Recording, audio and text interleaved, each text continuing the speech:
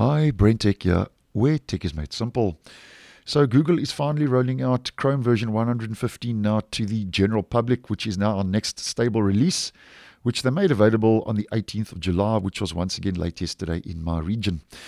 Now, over and above the all-important security fixes that have rolled out with version 115, version 115 does not come with many new features.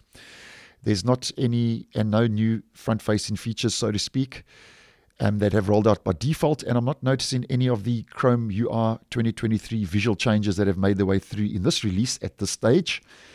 And although most of the changes with default features rolling out are taking place under the hood, as we would say, there are one or two experimental flags that can now be enabled in version 115, which will bring some new features that aren't default, but you can enable them using those flags, which we'll take a look at a little bit later.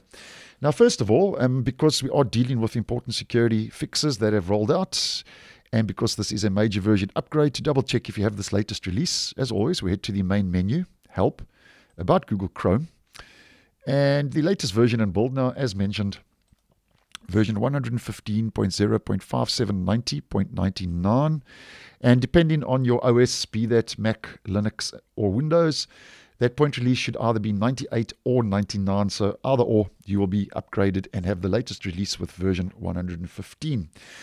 Now, this update does include 20 important security fixes, and that's to address 20 vulnerabilities, and out of those 20 security vulnerabilities that have been fixed with this latest version upgrade, 4 of those are high-risk vulnerabilities, which, as many of you will know by now, is your second highest after a critical. And those 4 high-risk vulnerabilities are use after free. There's 2 use after free. There's a use after free in tab groups, use after free in WebRTC, and we've got an out-of-bounds memory access in Mojo. So although there are no 0 days or exploits that have been exploited in the wild, we do get 20 security fixes, and 4 of those security issues that have been addressed are high-risk vulnerabilities. So just double-check your browser's up to date, because it is your first line of defense, as many of you will know. Now, with all the security side of things out of the way, just to do a couple of quick mentions before we have a look at the experimental flags that have been made available with this upgrade. Now, although there are no new features, there is a primary change and a key highlight with this update, where version 115 now supports and carries support for Topics API, which basically at the end of the day will replace cross-site tracking cookies, and that's just a privacy, a bit of a privacy increase when it comes to replacing cross-site tracking cookies, as many of you may know. And something else just to do a quick mention of before we have a look at those flags.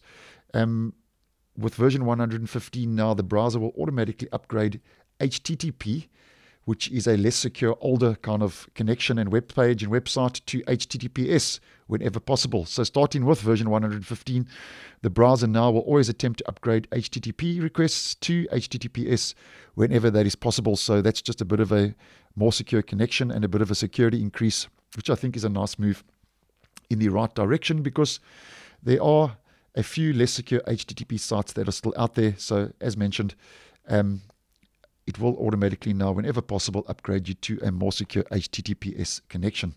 Now, guys, that's more or less what's new with default features that has rolled out with version 115.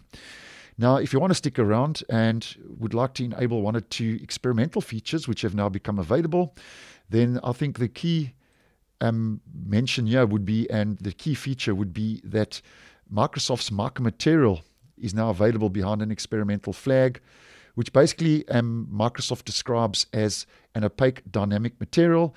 And what it does is it adds the theme and desktop wallpaper color to the background of the title bar of Chrome. Now, this is rolling out behind an experimental flag only for Windows 11 users. You cannot get Mica on Windows 10.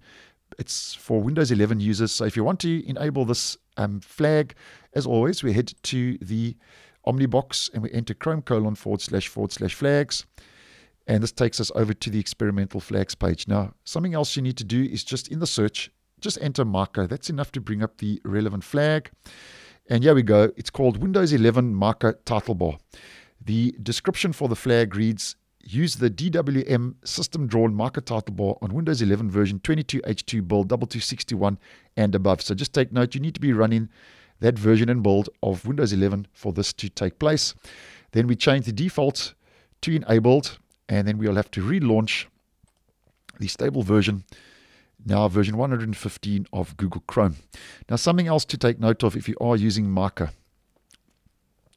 You will not see it with a theme applied. So as an example, you can see I've chosen a very bright wallpaper, and you'll see nothing happens if you have a theme that's been chosen or applied in the browser. So what we need to do is we need to go back, and just for the purpose of today's video, I'm going to change the theme to Classic Chrome, which will bring a bit of a difference. And there already we can see that Mica effect now in the actual title bar at the top.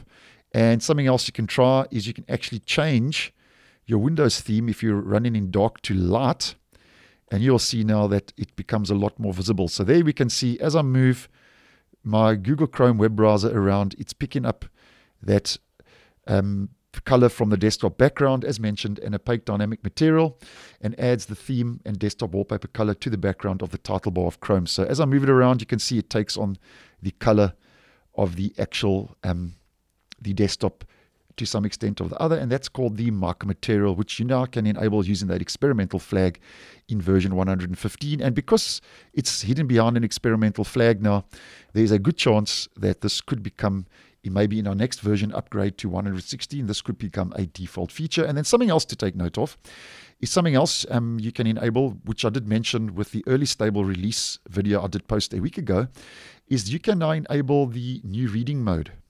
So just type in reading, and here we go, reading mode. And what it says for the description of this flag, enables the reading mode feature, which generates a reader-friendly view of web pages. Open the side panel and select reading mode to try the feature. So we're going to change that from default to enabled.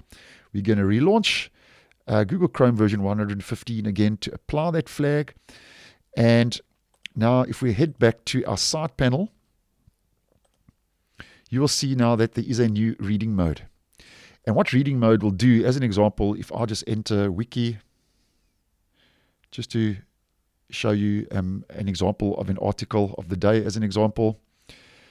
There we go. You can see reading mode, once it's applied in the side panel, just gives you a bit of a distraction-free reading experience. So it gets rid of all the clutter. And there we go. You've got a bit of a more minimal reading experience where it gets rid of all the different pictures and advertisements and so on. And it just gives you a decluttered reading mode with a simplistic view, which I think is also another move in the right direction. And yeah, you can change the font. You can decrease the font size. You can increase that font size. You can change the theme. You can change the line height from loose to very loose as an example. You can put it back to the standard. So that's the line height. The same applies to your letter spacing. You can change that from standard wide to very wide. So you get the idea. And that's the new reading mode, also hidden behind an experimental flag. So as mentioned, the default features that are rolling out, as mentioned, are more or less taking place under the hood. We get some new features for developers that won't really be of interest to your average home user. And then over and above those all-important security fixes, we get these two new experimental flags, enabling the Mica effect in the title bar and then bringing reading mode. So thanks for watching, and I will see you in the next one.